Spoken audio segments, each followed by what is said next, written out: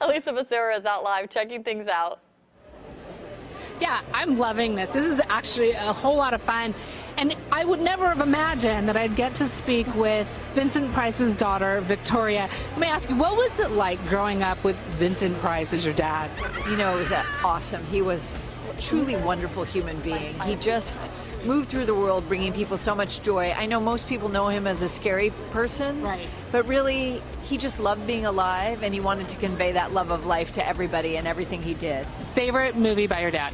For me, Laura, because I like the film noir movies, and I don't like to be scared. I know that's ironic, but I don't like being scared. All right, I love it. Thank you so much. Okay, over here we have C. Thomas Howell. You know he's been in countless movies. Let's see if we can track him down. Hey there, real quick. Hi.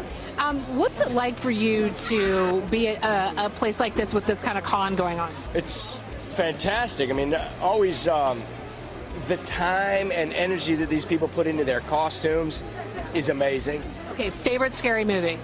Well, probably favorite movie of all time would be Jaws. Scared the heck out of me back in the day. All you need is those two notes, right? Oh, gosh. I mean, I'm still afraid of the deep end of the pool. All right, well, thank you so much for joining us. Okay, I'm going to run over here one more. This is Carl Stryken. You might remember him as Lurch. I'm going to run in here real quick. Mr. Stryken, what's it like for you to be able to be here and see all these fans come up to you? Well, it's my first time here in Sacramento, and I got a little tour yesterday night. It's a great town. City, I should say. Yes. Now a big city. What's your favorite scary movie? Oh boy.